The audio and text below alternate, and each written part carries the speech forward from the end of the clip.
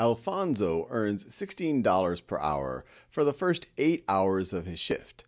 For each additional hour he works beyond the first 8 hours, he earns $24 per hour. If Alfonso earned $320 from a single shift, how many hours long was that shift? Pause this video, see if you can figure this out. Okay, now let's do this together. So let's remind ourselves. They want us to figure out how many hours long was Alfonso's shift. So let's just make that what we're trying to figure out. Let's say that x is equal to the number of hours of the shift. So if the shift is x hours long, how much would Alfonso make? Well, we can see that he's working more than 8 hours, because 8 times 16, you might be able to do that in your head, but it's nowhere close to $320. So he definitely worked more than 8 hours. So he's going to make $16 per hour times the first 8 hours, and then he's going to make $24 per hour times the remaining hours. Now, what's going to be the remaining hours? You might be tempted to say x, but x would be his total shift. But we're saying the remaining hours after he works the first 8 hours. So the remaining hours would be x minus 8. So if, for example, x were 12, he's going to make $16 an hour for 8 hours, and then 12 minus 8, he's going to make $24 for the remaining 4 hours.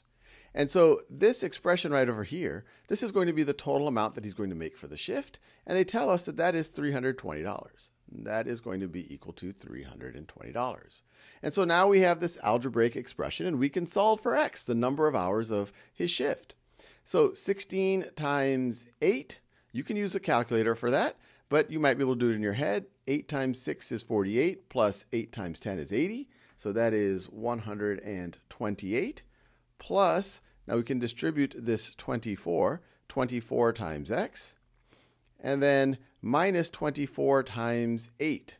So let's see, 20 times 8 is 160. 4 times 8 is 32, so it's minus 192. And once again, you can use a calculator on the Praxis if you don't feel comfortable doing that, or if you don't want to do it on paper. In fact, I encourage you to use the calculator if you feel a little bit uncomfortable.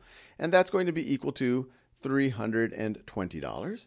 And like we've seen before, we want to isolate the x's on one side of the equation.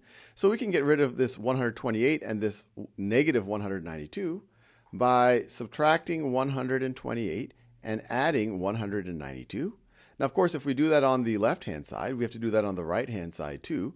So we can add 192, and then we can subtract 128. And I did all of that in one step, but I'm just adding and subtracting the same amount from both sides. So on our left-hand side, we're just left with a 24x. And then our right-hand side, you could do this by hand, but I keep talking about a calculator, so let me just get a calculator out and do it.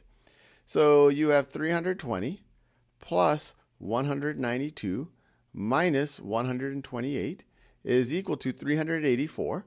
And we're going to have to divide by 24. Actually, let me just do that. So this is going to be 384. Now to solve for x, you just divide both sides by 24. And we get x is equal to, I'll just get the calculator out again. Just take that and divide by 24. We get 16. X is equal to 16, which is that choice right over there. Now, there might have been another way to do this. You could have tried out values. You could have said, okay, if Alfonso works 8 hours, well, that's too little, 10 hours, and keep trying values where for the first 8 hours, you do 16 times that, 16 times 8, and then after that, each incremental hour is $24 an hour. So it depends which strategy works better for you. But the algebraic way will definitely, if you do it in a logical way, it'll definitely get you to the right answer.